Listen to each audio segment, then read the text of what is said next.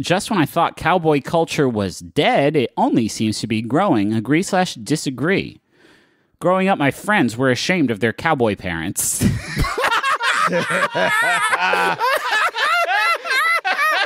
Hey, son, you want me to come in to career day? No, Dad. No, No, Dad. please. I can do some of my lasso tricks. No, Mom, shit. Come on. Now, growing up, my friends were ashamed of their cowboy parents. They refused to dress cowboyish and made comments like, I hate country music. But now they are older, most of them with families. I noticed now they changed and have accepted the cowboy lifestyle. They now dress in cowboy clothes and listen to country music. Yeah. Have you noticed this, or is this just something that happened in my city?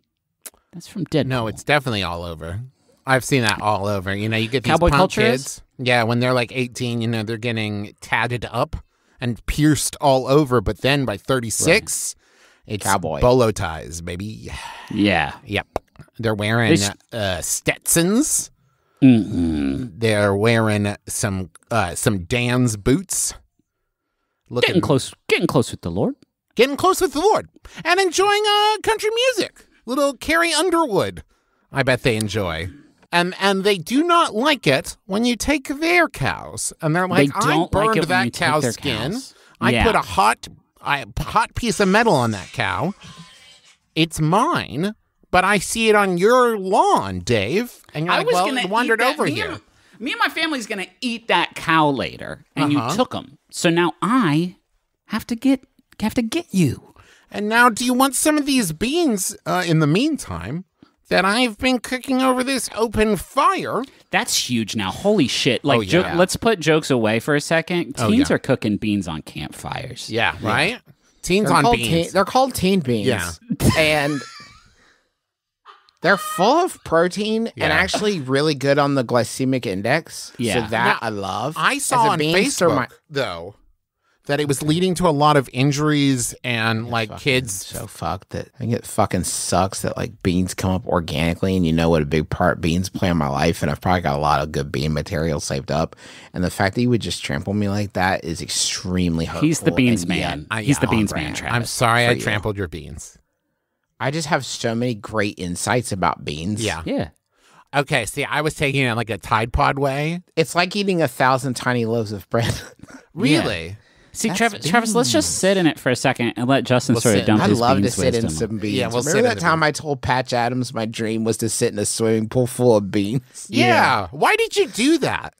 Because I'm nasty. But you asked us if you should do that. And we said, no, you know what's going to happen. He's going to make you sit in beans. And then you're going to get in and you're going to instantly realize, oh, I don't like this. And he's going to make you stay in it till you're better. I know for 100% fact 2 things.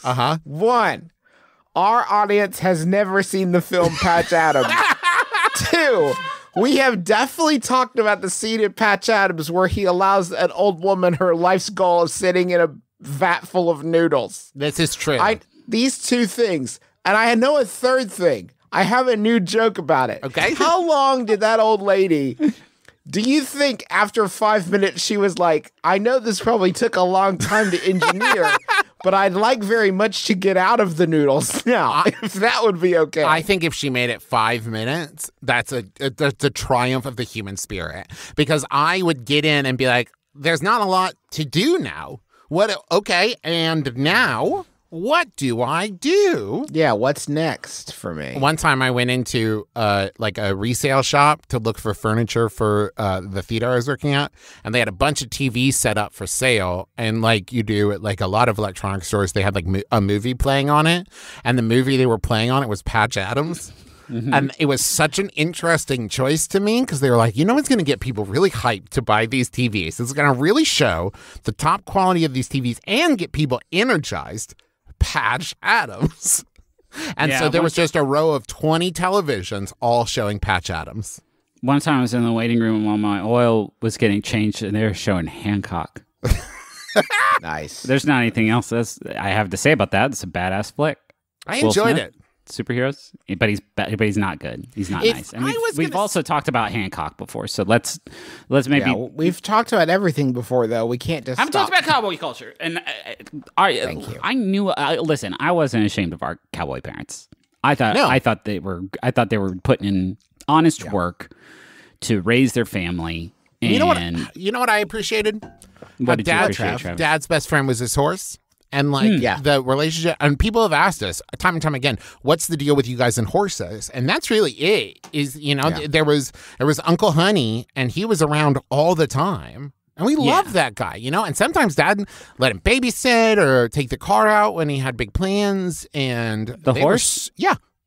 We knew growing up, and this was fine with us, we knew that if you asked our dad to list his great loves of his life, we would be 3, Mom would be 2, the open prairie at dawn would be number 1. Absolutely. That's our dad's heart. Yeah. Our dad's heart is in that wide open trail and the promise of fortune and misfortune that is imbued within. And do you guys remember when Dad retired from being a sheriff and moved to that town because he wanted to make some money, not in the gold trade, but rather selling equipment to people in the gold trade. But the town was so lawless that he was forced to take up the badge again and become the law in that town. And I respected that.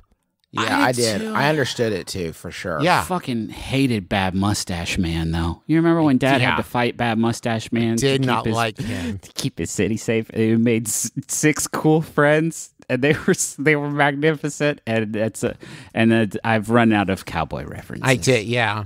Do you remember when Dad played for the Dallas Cowboys? But then he broke his shoulder, had to retire. Remember when our dad played Cowboy Curtis? Yeah. Do you remember when our dad was a young male cow?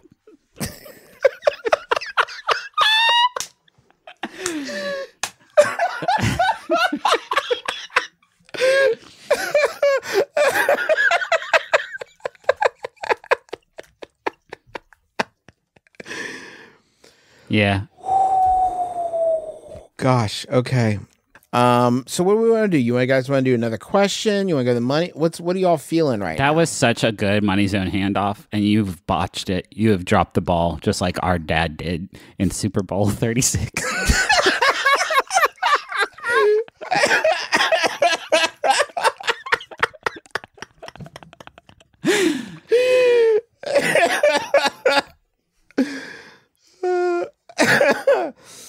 Okay. Remember when our dad got really good at bebop? Okay. All right. Listen. No. Shut up. Shut up.